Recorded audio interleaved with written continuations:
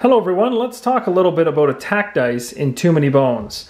Your attack stat is the number of attack dice you have available to roll each turn. So in this case, Boomer has 1 attack dice that I can continue to roll during gameplay as I want to on my turn.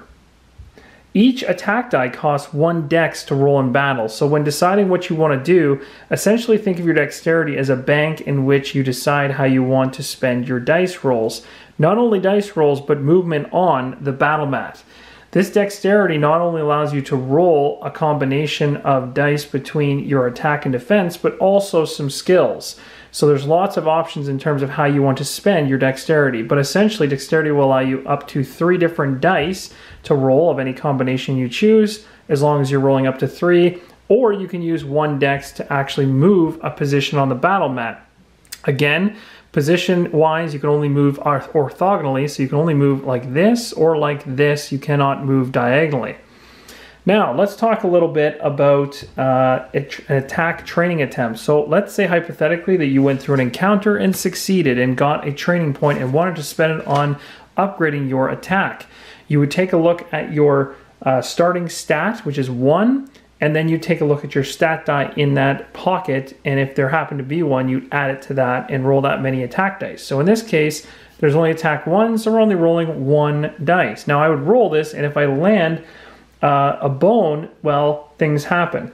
If I don't, then I'm successful. So I'm trying not to hit a bone. So let's say hypothetically I rolled and I landed a 1. If I did this, I successfully trained my attack. And I would then take a stat die and add it into my attack. So now, on a future turn, I could use, when I'm using my turn, I have up to 3 dice I could possibly roll, as well as not forgetting that I can also spend a dexterity to move on the battle mat, or all of my dexterity to move on the battle mat. But essentially, I could now roll 2 attack dice when I do attack. So it is very powerful, but again, comes from however much dexterity I have. So let's say hypothetically again that I get another training point from another encounter. Obviously it wouldn't be the same one I just did, but just as an example. You'd have 2 attack dice now here, meaning that if I wanted to train this again, I'd have to roll 2 dice now, 1 coming from the stat dice and 1 from the attack. I'd have to roll these and not land a bone.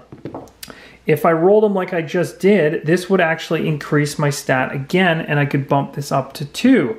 Let's say hypothetically that I then again want to roll in a future encounter phase that I want to bump up my attack stat again.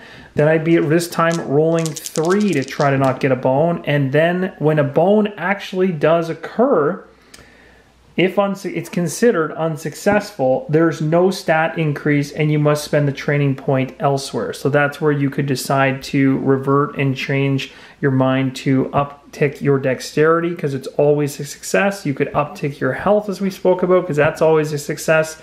But you would not be allowed to spend it again in the attack spot. You'd have to spend it elsewhere in one of the other 3 areas. Now, attack dice must have a target before they are rolled. So yes, let's say hypothetically I have 3 dice available to me, but I have to actually pick a target on the battle mat first. So if there were multiple baddies, I'd have to choose which one I'm actually rolling against. And in this case, if I have a dex of 3 and it was the beginning of my turn, I could technically use all 3 of my dex to roll 3 attack dice, hoping to put as much damage onto this guy as possible. If I rolled something like this, I can then automatically use any bones rolled to be put into my backup plan. And of course, any damage that I get from swords totals up and goes against the actual damage for the baddie itself too. So in this case, I would end up killing off the baddie with relative ease. So as I described, as you go through and acquire bones in your backup plan, also note that no matter in future rounds, if I decided again that I wanted to attack, and I roll dice, if I acquire any future bones, they can still be put in here and will never ever count against my total dex.